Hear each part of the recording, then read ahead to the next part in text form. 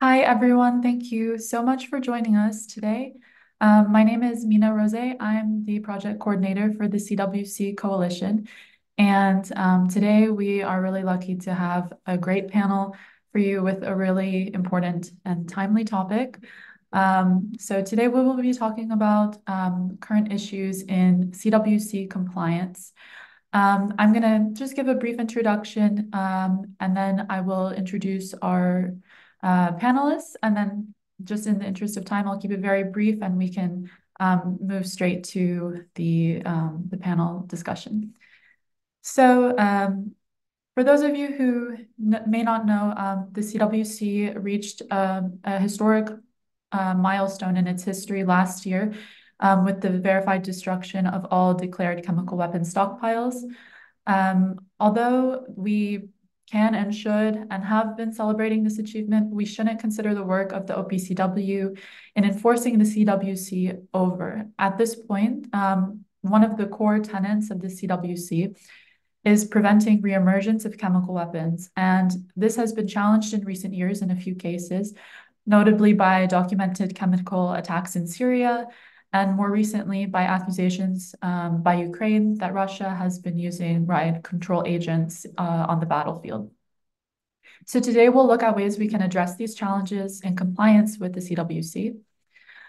We have three amazing panelists, as I said. The first is Ambassador Ahmed Üzümcü, who is the former Director General of the OPCW.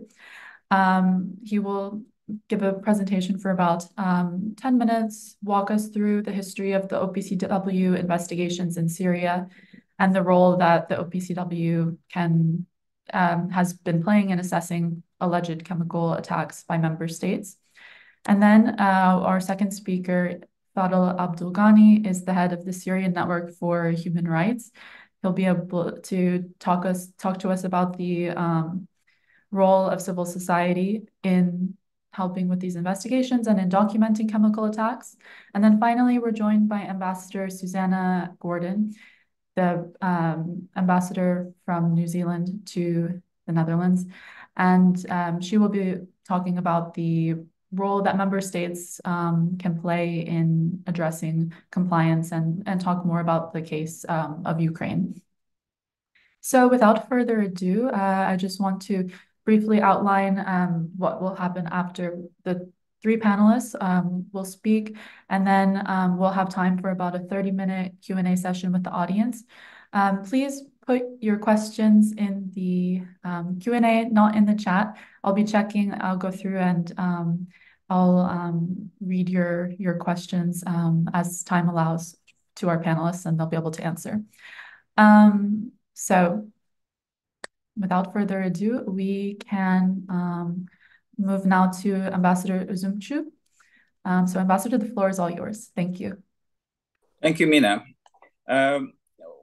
When Ban Ki-moon, the UN Secretary General, called me at the end of March in 2013, I was at the airport in Vienna waiting for my flight back to Amsterdam. I already knew what the Secretary General was going to speak about. He said he decided to invoke the UN Secretary General mechanism, UNSG mechanism, to investigate an alleged chemical attack in Khan al-Assal near Aleppo in Syria. The request was made by the Syrian government based on the 1925 Geneva Convention. 13 Syrian soldiers were killed as a result of the attack. Ban Ki-moon asked me whether the OPCW would be able to support the investigation. My answer was affirmative. We were preparing our staff for such missions since the civil war began in March 2011 in Syria. We knew that Syria possessed large stocks of chemical weapons and they could be used during the war, and the OPCW could be called upon for investigation. Our inspectors went through training programs for possible deployment in combat zones.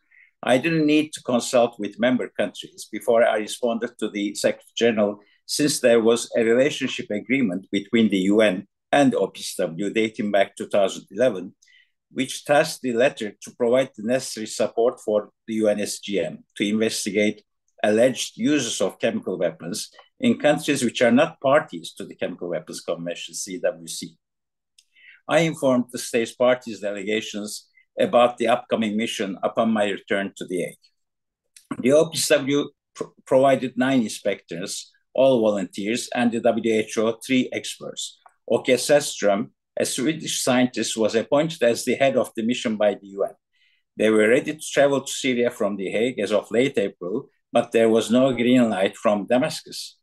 Following the Syrian submission, France and the United Kingdom requested separately that 2 other reported incidents be investigated by the same mission. Secretary General accepted these requests, but the Syrians did not.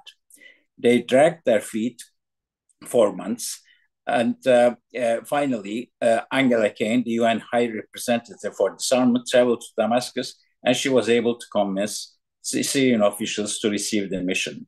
The team arrived in Damascus in August 2013. While the team led by Dr. Sätström was preparing to go to the incident site as planned, a new chemical attack occurred on 21st August in Ghouta near Damascus. The Secretary General instructed the team to investigate this incident first. In spite of a sniper attack at the buffer zone and the loss of an armored vehicle, the team was able to reach Ghouta in a second attempt and collect the environmental and biomedical samples. The OPCW procedures were followed. The samples were split at the OPCW lab in The Hague and sent to 2 designated labs in member countries. The analysis, which corroborated each other, proved the use of sarin, a nerve agent. More than 1,400 people lost their lives in Ghouta in a few hours on that day. The Syrian government denied any responsibility, and the UNSG mechanism didn't go into attribution. After the sarin attack in Ghouta, we were holding our breath for a possible military operation against the Syrian regime held responsible for the use of chemical weapons by the United States and some other Western countries. The red line declared by President Obama was crossed. While preparations for such an attack were underway, Russia made a proposal. The US and Russian delegations negotiated a framework document in Geneva, according to which the Syrian government would accept the elimination of its chemical weapons program under international verification and join the OPCW as a member. This document became the basis of the decision adopted by the OPCW Executive Council on 27 September 2013, and the UN Security Council Resolution 2118 endorsing it, adopted on the same day in New York. As to the planning and implementation of the decisions, Ban Ki-moon and I agreed to establish an OPCW and joint mission. We jointly appointed a special coordinator who would report to both of us. The OPCW UN joint mission was strongly supported by the OPCW membership. The engagement by member states, the professionalism of the OPCW staff, as well as the UN support, made the joint mission in Syria a tremendous success. In less than a year, all declared chemical weapons and production facilities were destroyed under the verification of the OPCW. However, gaps, inconsistencies, and discrepancies continued to exist on the Syrian declaration. The efforts by the OPCW's declaration assessment team, that, and 2 rounds of consultations in The Hague between the OPCW delegation that I led and the Syrian delegation headed by Faisal Mekdad, the current foreign minister of Syria, produced limited progress. Based on the findings of that, myself and later my successor reported on several occasions that the Syrian declaration was not complete and accurate. This situation has not changed since then. That apparently resumed its consultations with the Syrian officials last year in October, and another round of discussions took place at the end of January this year in Damascus. The allegations of use of chemical weapons in Syria continued after it had become a member of the OPCW. We could not remain indifferent to such reports. Normally, the challenge inspection mechanism should have been invoked, but no member country was willing to do it.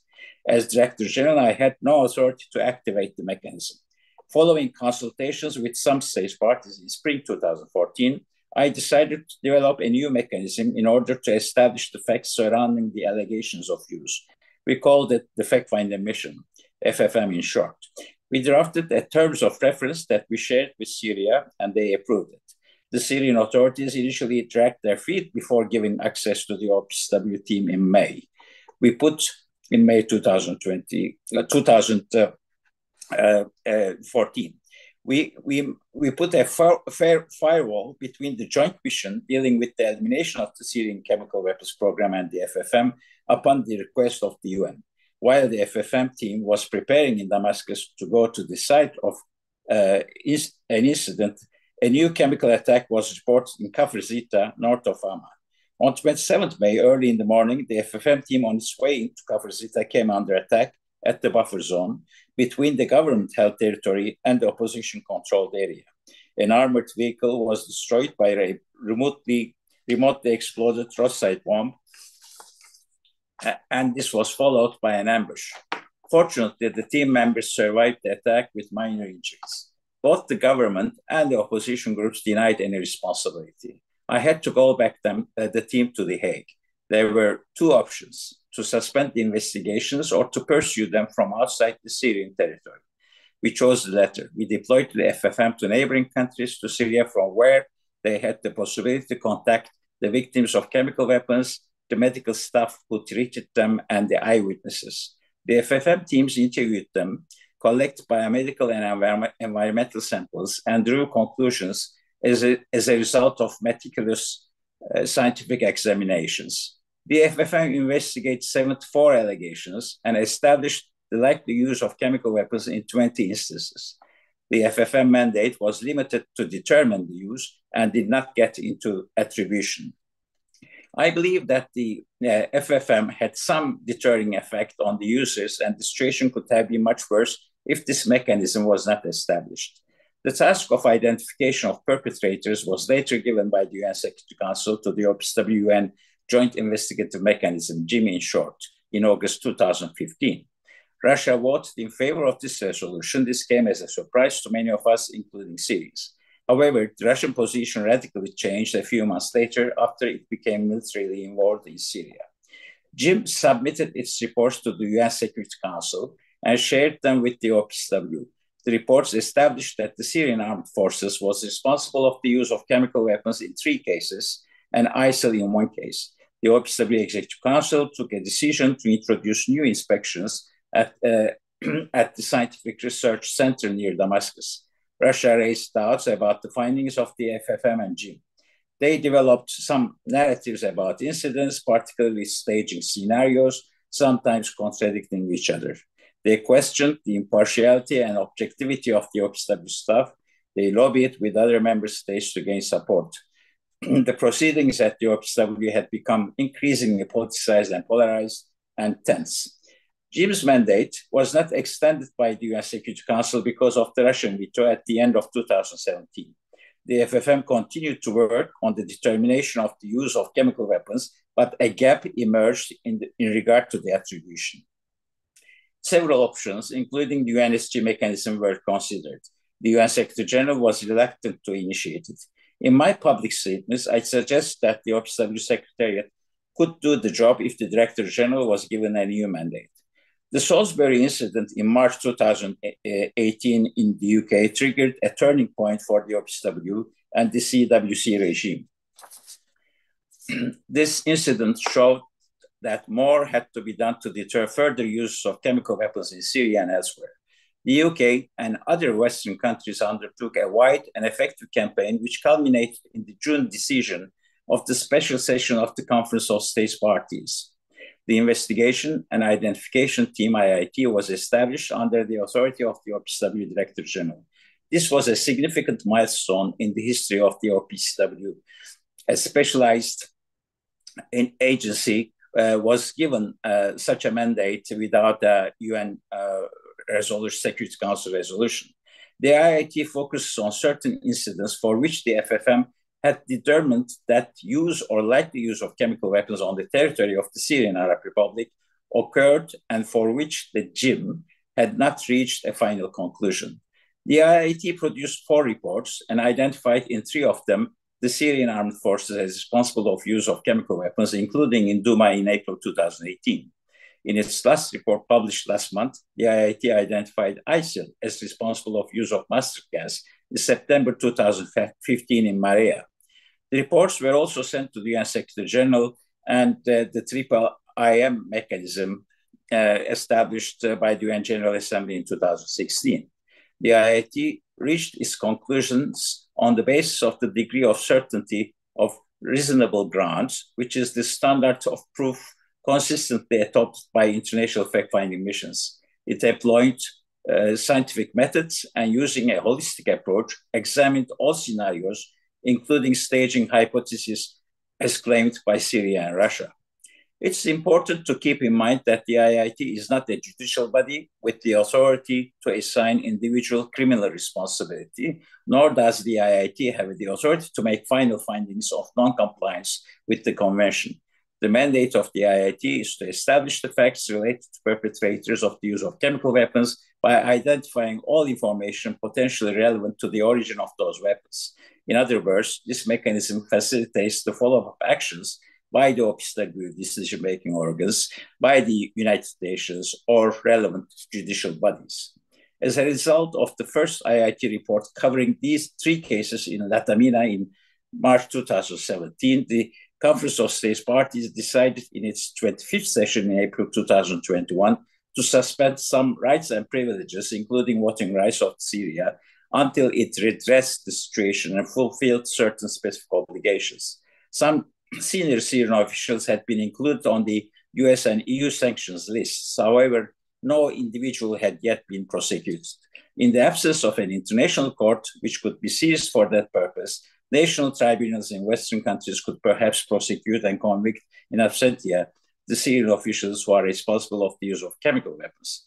Upholding the credibility and integrity of this Chemical Weapons Convention is the collective responsibility of member countries of the OPCW. In order to ensure it, the individuals who are responsible of the use of chemical weapons must be held accountable. Thank you. Thank you very much for that presentation. So let's move now to Fadel Abdul Ghani, head of the Syrian Network for Human Rights. The floor is yours. Thank you very much for having me. And I would like to thank the CWC for organizing this event. My remark will focus on 3 points. First, the documenting violation linked to the use of chemical weapons. We have a team spread across Syria, specialized in monitoring the regular violation committed since 2011. But I still remember when the first use of the chemical weapons took place against our people in Al-Bayada neighborhood in city of Homs on December 23rd, 2012. We were surprised, actually. We don't have that experience to document such an incident. And I think that faced us again in the second incident. Then we got a specialized training and began documenting because we thought that the regime might repeated those incidents.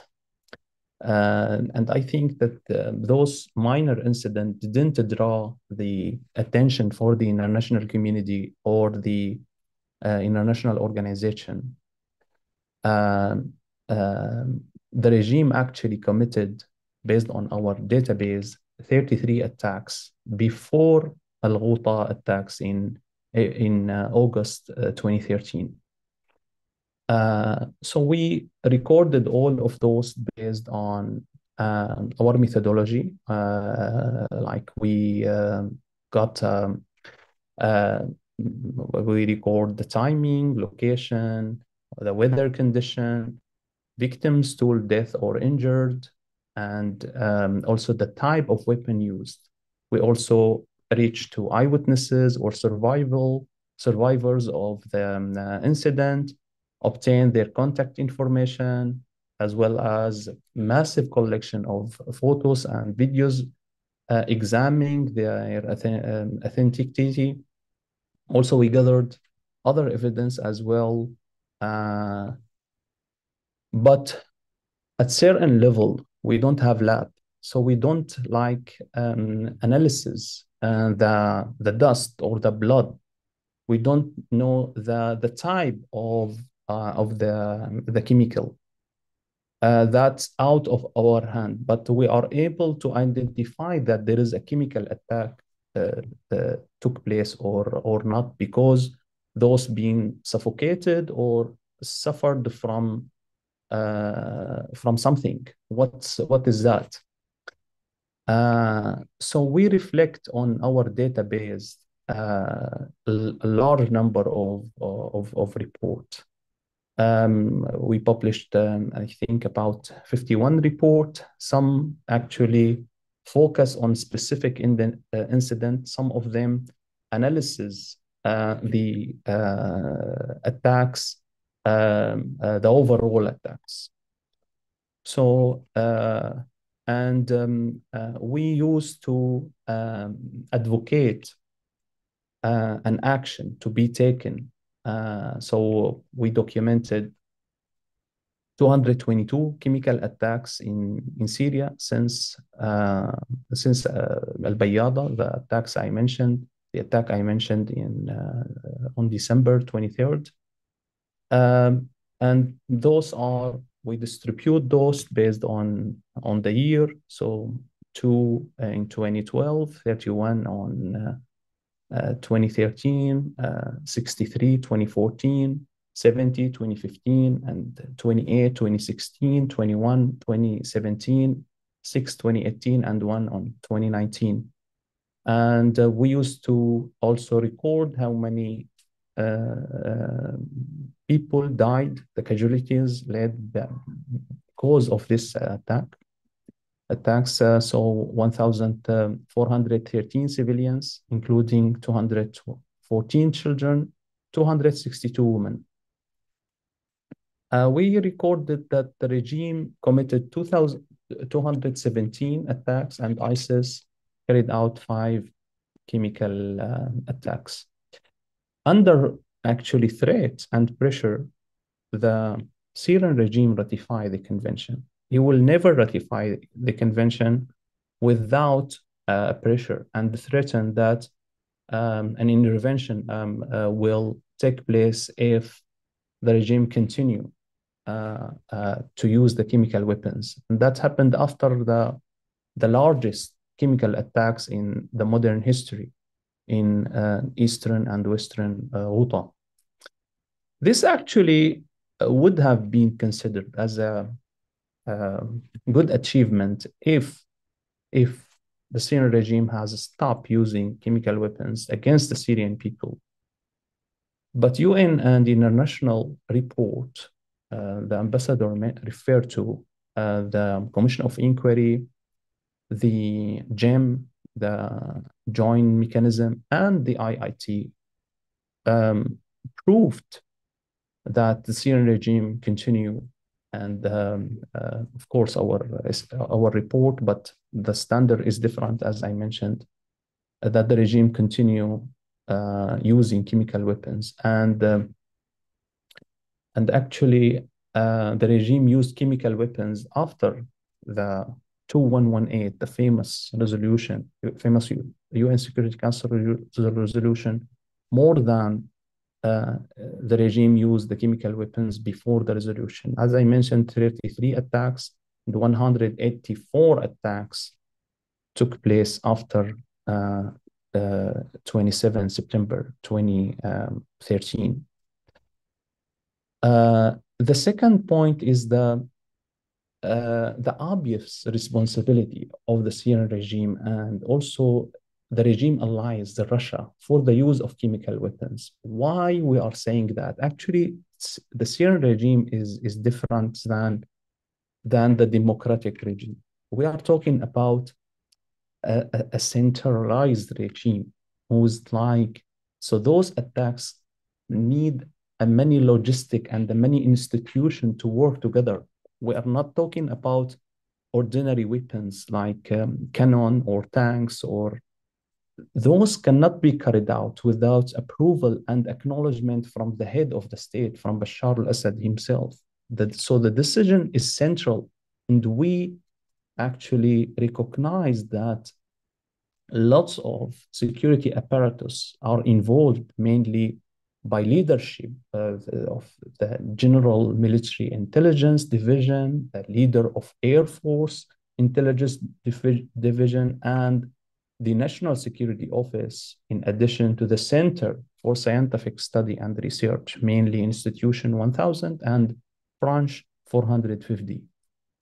And our database indicate the involvement of at least 387 individuals. We have their name, ranks, and all of that.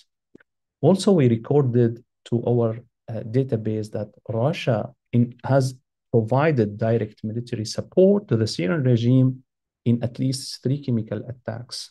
In Khan Sheikhoun, April 2017, Saraqib, February 8, 2018, Douma, April 7, 2018, and actually the IIT second and third report mentioned Russia involvement in supporting the regime. In addition to that, Russia used the veto weapons to the regime to continue, and that support the regime to continue its crime. 3 vetoes.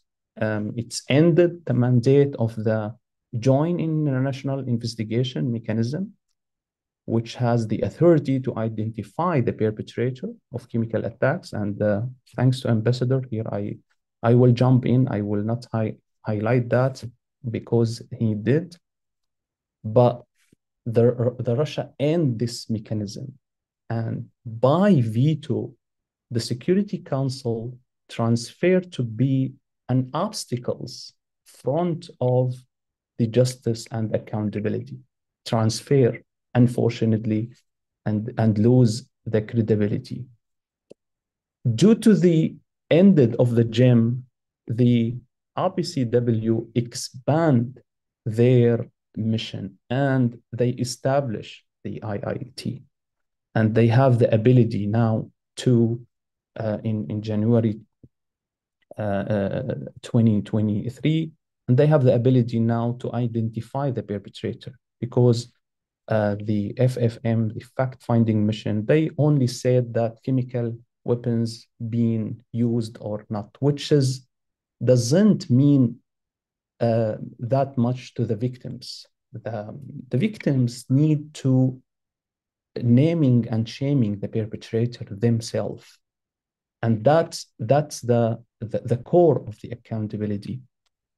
The final point, and I will leave little bit the recommendation and what we can do maybe to the question, but the final point is the cooperation between the civil society. And I can, as executive director for the Syrian Network for Human Rights, highlight our efforts with the UN and the OPCW. Actually, since our establishment in 2011, we has a strong cooperation with the Commission of Inquiry, and we continuously share data with the OHCHR, including the chemical weapons incident. We also share data of victims of the chemical weapons for the High Commissioner. They used to do analysis about the casualties in Syria, and the SNHR is the main source.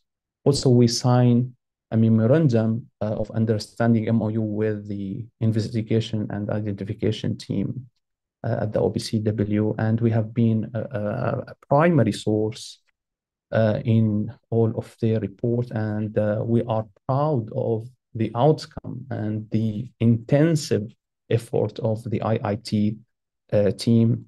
Recently, they published a report about the use of chemical weapons in Maria, but the major report was about the Douma attack and the involvement of Russia. And for sure, we are assuring our continuous support for the mandate of the IIT and their ongoing and the future investigation and as well. And here I will end it, and I'm looking forward to what can be done and some recommendation. Thank you for listening. Thank you very much for that presentation. And then finally, let's move to Ambassador Susanna Gordon. Thank you. Thank you very much. Kia ora koutou, ngā mihi nui kia koutou. Greetings to everybody. I'm Susanna Gordon. I'm the New Zealand ambassador to the OPCW. I'm based here in The Hague in the Netherlands. It's a great pleasure to speak here today about the role of states parties in ensuring compliance with the Chemical Weapons Convention. And I think to start off with, it's worth talking about my own country. We're a strong advocate for disarmament, for abolition of weapons of mass destruction. We would generally say it's one of our signature foreign policy areas that we focus on. Anyone who follows the nuclear debate will see New Zealand loud and vocal on all of the issues from the Non-Proliferation Treaty, nuclear-free zones, all of it. We even took France to the International Court of Justice over nuclear testing. So we've been strong and active on it. And we do this because it aligns with our values. These weapons, chemical weapons, and all the weapons of mass destruction are immoral and inhumane. But it's also in our interests because without these weapons, the world is safer and we're all safer. And although my country is a long way from anywhere, you can see pictures behind me of Aoraki, our largest mountain, very safe and peaceful country. Nevertheless, we're part of the world and we need the world to be safer and more peaceful for everybody. So as a state party, we joined the Chemical Weapons Convention. We're an active member. We come on to the Executive Council this year in May for 2 years. But even when we're an observer, we are always making statements and having our voice heard. In the last council in March, for example, we did 3 statements, usually in groups. This is with Canada and Australia quite often. And we were talking about non-compliance in Syria, the subject of the 2 previous speakers. We talked about Ukraine. We made a statement about the poisoning of Russian opposition leader Alexei Navalny with a chemical weapon. So we are active in trying to make sure that we uphold the convention. The 2 previous speakers have talked about Syria, and it's a subject that New Zealand has also said a lot about. But today I wanted to talk a bit about what's happening in Ukraine. It's another situation, and it's another area where upholding the convention is coming into clear focus. In particular, in the war in Ukraine, what we're seeing is the use of riot control agents as a method of warfare. Now, this is absolutely prohibited under the convention, Article 1.5. You may not use riot control agents as a method of warfare. And what we're seeing is media reporting from Russian media showing commanders actively talking about how they are using riot control agents, CN or CS tear gas, dropping it into dugouts to smoke out, they're using that word, Ukrainian forces. There's been media reporting of riot control agents being dropped from manned aerial vehicles. They're being dropped into trenches, gas being dispelled from K-51 grenades. This is on Russian media First Channel discussing how their units are using the riot control agents as a method of warfare in the Donetsk Oblast region. So there's a lot of this reporting, and Ukraine has reported it as well in a statement to the Executive Council. They said that they have recorded 346 individual toxic chemical incidents in this year alone, in 2024. Riot control agents are a bit tricky, though, because they do have a legitimate civilian use. I mean, I myself once got a face full of tear gas when I was in the wrong place, when I was in France and the French police were stopping a protest where people were setting fire to things. And, they're for use in open air and open spaces to dispel crowds. And they do have a legitimate use, but they're not to be used as a method of warfare. And lethality of riot control agents climbs when you use them in enclosed spaces, especially if you're using them to smoke out forces, and especially if you combine them with other tactics, like you're smoking out people out of enclosed spaces and then you target them with artillery. So we're worried about it. And, Russia is a state party to the Chemical Weapons Convention. It's bound by the convention and by its legislation. And it can't be doing this. So a lot of states have voiced their concern about potential breaches of the Chemical Weapons Convention, and they are starting to look at what can be done under Article 9 of the Convention, which is where you ensure compliance. I mean, a couple of caveats. I talked about riot control agents being a legitimate use for civilian purposes, so that's not always crystal clear. Also, the definition of method of warfare in the Convention, it's not always crystal clear what that means. It's complex terminology. And not all riot control agents, are covered. There's other areas of international law or humanitarian law that come into it. There's the Convention on Certain Conventional Weapons, which covers different chemicals to the Chemical Weapons Convention. So all of these treaties have their own obligations for conduct about weapons and warfare. So what can we states parties do? Well, first of all, Article 9 of the Convention says states can request the Executive Council to assist in clarifying any situation which may be considered ambiguous or which gives rise to a concern about the possible non-compliance of another state party with this convention. So we've seen that for the first time, Germany has raised an Article 9.3 intervention. Russia responded and said, we don't know what you're talking about. We don't know the basis for this concern. Germany has gone back and said, we don't consider the Russian answer adequate. So there's been a back and forward about it, and we're really keen to see how it's evolving, and we are following it very closely.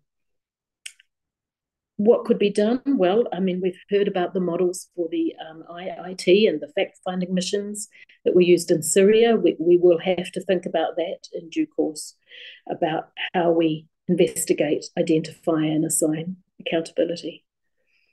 I mean, you also have political avenues. You can lobby, you can form coalitions, you can collectively get together to push for accountability with other states parties, with civil society. And there's ways that states parties can help practical support, preserving evidence chains, helping draft legislation where possible. So those are the kind of things that states parties can do.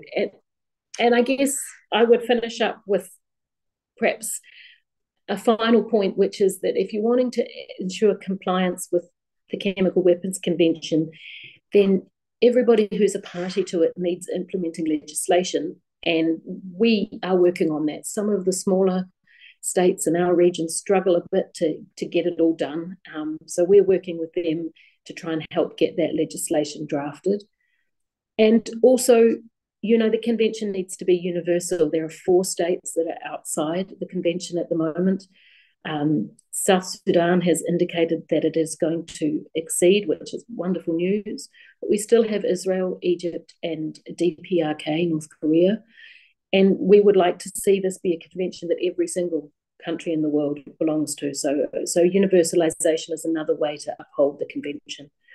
So thank you so much. And it's a great pleasure to talk about this and how we can work as states to make sure that the convention that we hold dear, that is key to our values and our interests, how we can make sure that it is upheld and that there's compliance when states are in breach. Thank you. Thank you to all 3 of our panelists. These were all really, really fascinating and insightful presentations. We already got a few questions just asking, like, will you share the presentations? So people definitely have an interest in going back and listening to it again. So that's always a good sign. I think, so we have about 20 minutes or so for questions, which we've been getting some really good questions from the audience. I think to start, let's stay on the topic of Russia because we had received a few questions about that. So this was a question for Ambassador Üzümcü. Ambassador Gordon kind of addressed it a bit as well, but the question is asking, what, in your view, should member states do next to redress Russian non-compliance? So maybe we can I build off of these kind of recommendations, or just for the perspective from Ambassador Üzümcü first, and then we'll go from there. Thank you. Ambassador Gordon already mentioned, I think, what could be the options to pursue the matter.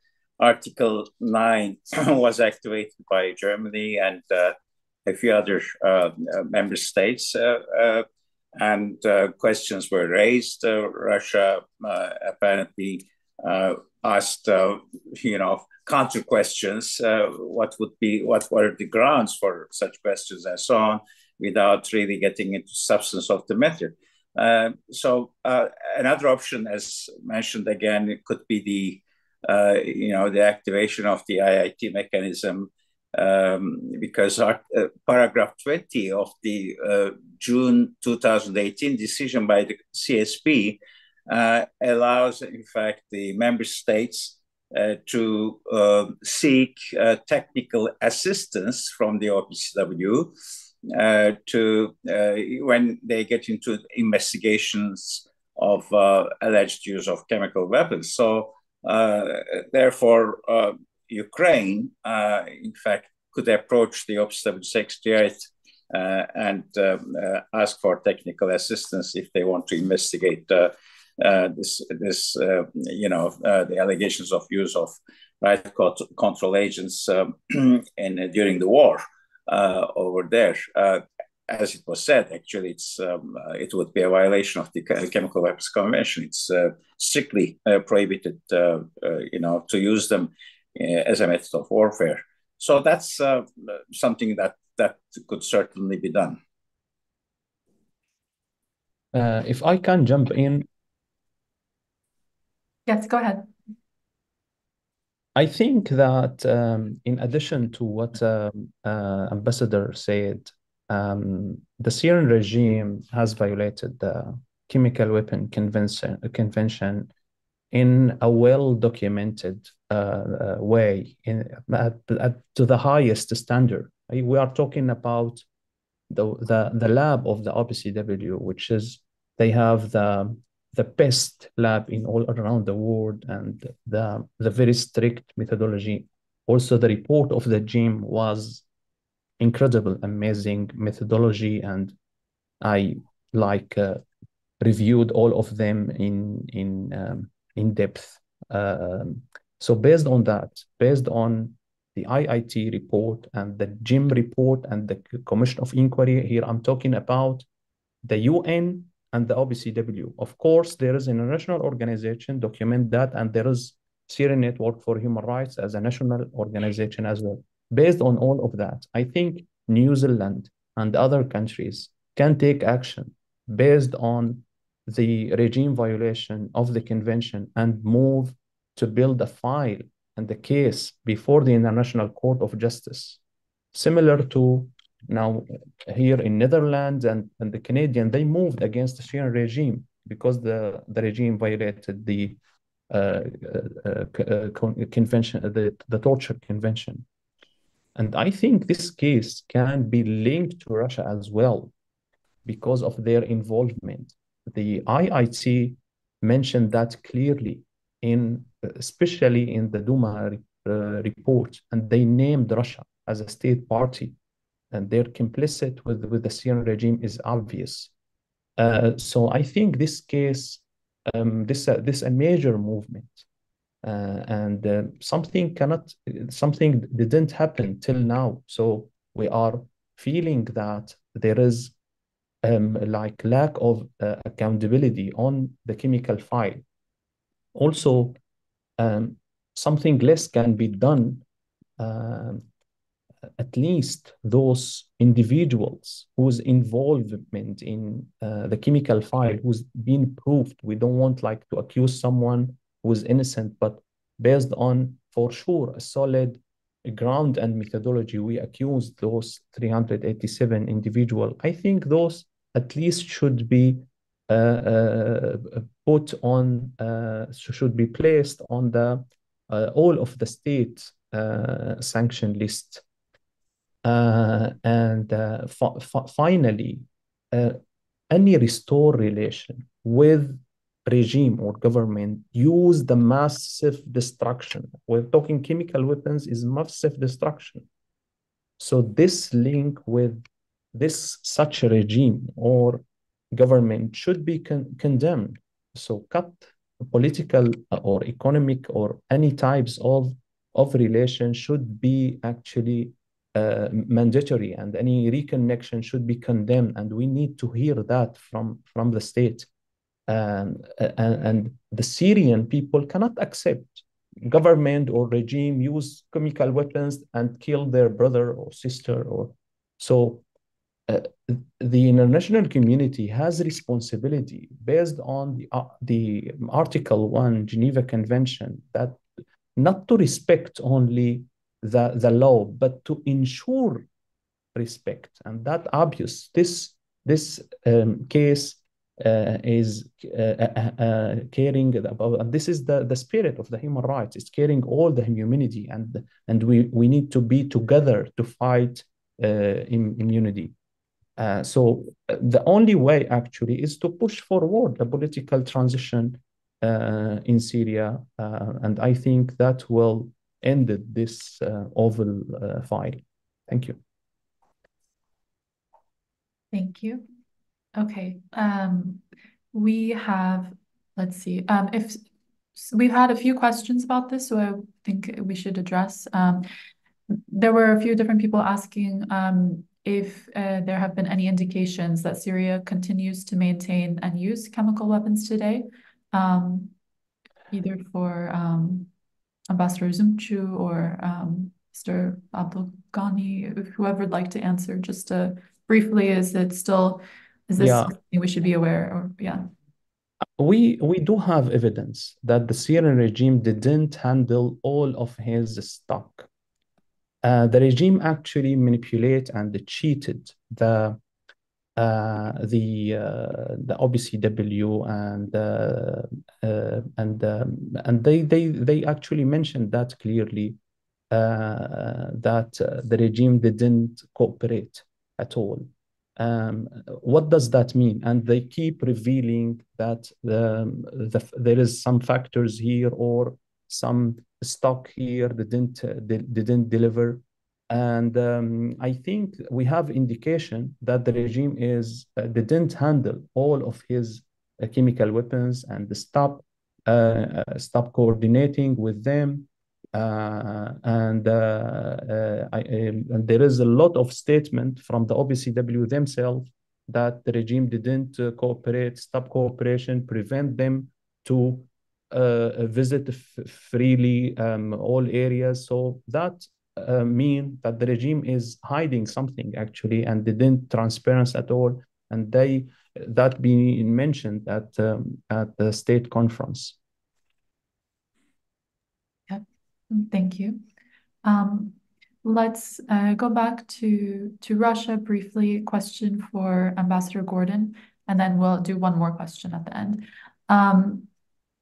What might be the next steps in proving that Russia has been using riot control agents in its war with Ukraine?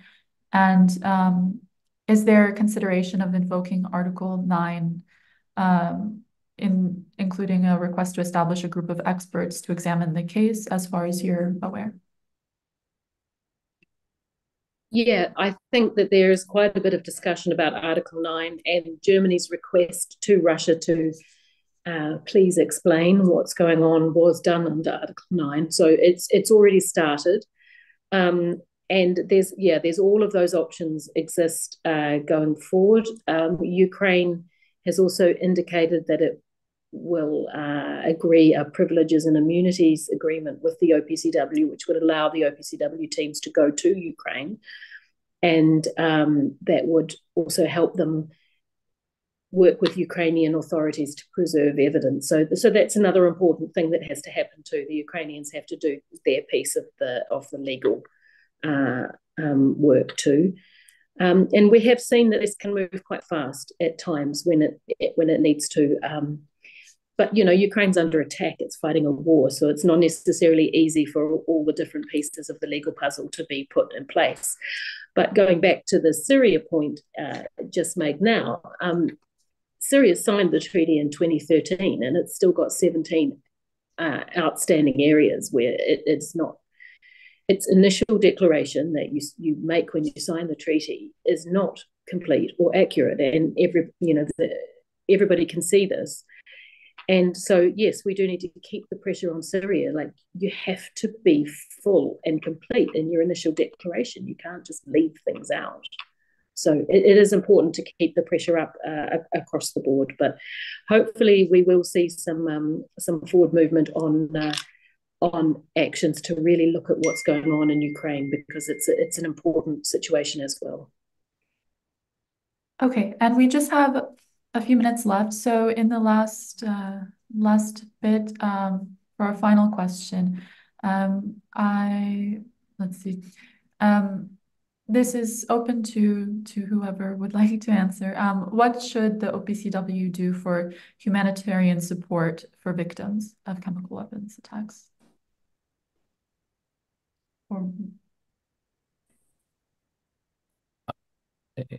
I think that I can jump in again. I think that the OPCW need to move ahead and to hold the Security Council more responsibility. The Security Council failed, and I think it can be requested that the General Assembly here move ahead and issued a resolution contain redressing, acknowledgement of those victims, redress the victims, especially that there is no any near hope or future for those victims. What we faced actually, I think the OPCW need to clearly mention publicly. Sometimes they are conservative. I don't know why. They need to request publicly from the state, at least, and that's the minimum bar, to pressure the state to cooperate with them by preserving those victims, protecting the witness. We are facing Duma attack. The whole world watched the play made by Russia, brought some survivors under threats, and what they did here in The Hague, it was like disaster. We didn't hear any comment from the OPCW. I think they need to request from the state to adopt some of those survivors, to give them asylum. We are losing contact with them because they are displaced inside Syria for many times. So at least they can offer to the witnesses, to those who's like willing to endanger themselves for the sake of accountability and to reveal what they face. That's something the OPCW can play more role and take further step in that, and address this issue and other issues to the General Assembly. I'm going to jump in here and say that I think that the OPCW needs to keep, its purpose and mandate have to be kept in mind. It's not a court, and it can't be that. And it's not a humanitarian agency, and there are other agencies in the UN system that are better placed to do that. As for asylum and that kind of stuff, that would rest with the state's parties rather than with the organization. But I think that it is important to say what the OPCW is doing. For example, some really useful technical assistance around the world on training first responders, so that at least the victims of chemical attacks will be able to be assisted by people who know how to handle that and don't inadvertently make it worse. Some chemical attacks have very specific natures, some gases actually rise, and so when people are leaving basements, they're actually going up into the gas rather than staying down low where they would escape it. So there's some very specific factors that are related to chemical weapons, and the OPCW has a really good practical role in training first responders. So I think that kind of thing is something that we all really support. And the organization's got its new fantastic ChemTech Centre, the Centre for Chemistry and Technology, and it's really delivering some great programs in that space, which we're all really proud of.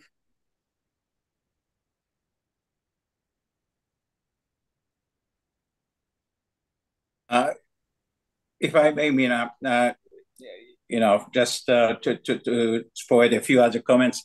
Actually, let's not forget that the OPCW is a technical organization, and the secretariat of the organization is called Technical Secretariat, which means that the work which is being done by them is purely technical, and the mechanisms that were established, be it the FFM or the IIT, are in fact providing some reports based on scientific and technical methods. As to the politics which would follow them up, it's up to the member states to follow them, or the United Nations, UN Security Council, and so on. Therefore, I think it would be rather unfair to expect the Director General or the OPCW Secretariat, in fact, to stand up and to get into politics which are related to, be it to the events in Syria or in Ukraine. As Ambassador Gordon said, actually, the OPCW has significantly enhanced its technical capabilities over the past years by building this Tech Center. This initiative actually I took in 2018, and I'm very pleased to see that it's now accomplished with the support of a large number of state parties. And I saw the pictures of them, and I'm told that the center is functioning very effectively by providing training, to experts coming from member states and so on.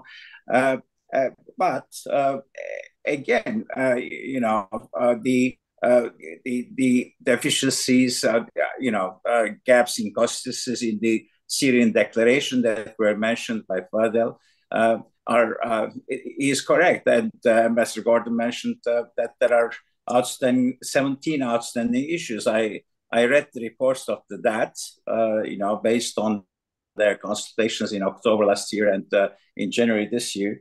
I understand 3 outstanding issues were resolved, but there are still 17 others. And it's obvious that, looking at the use of chemical weapons by the Syrian armed forces, that several,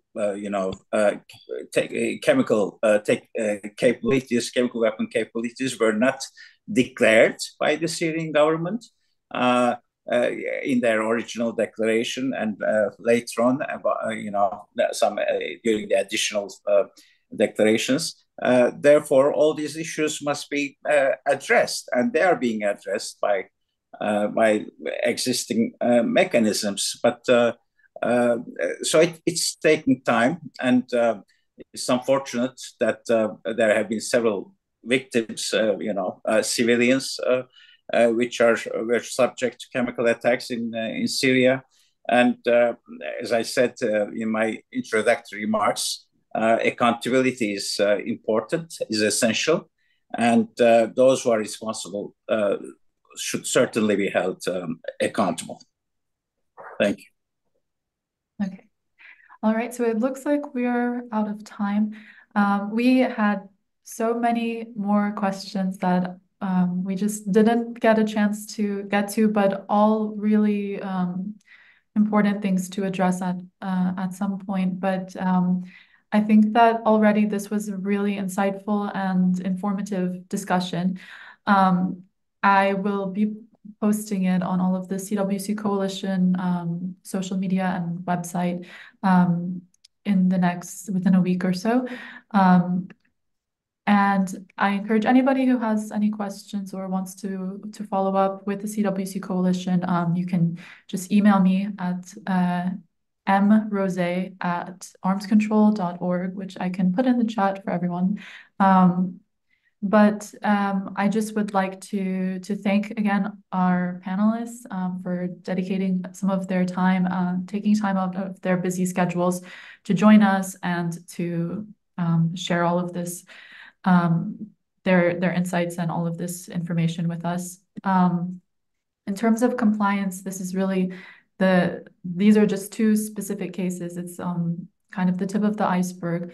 And the CWC Coalition is going to continue to address all issues relevant to the CWC and what's going on at the OPCW. So again, thank you to everybody who joined us and everyone who participated. We really, really appreciate all of your attention. So thank you and have a great day.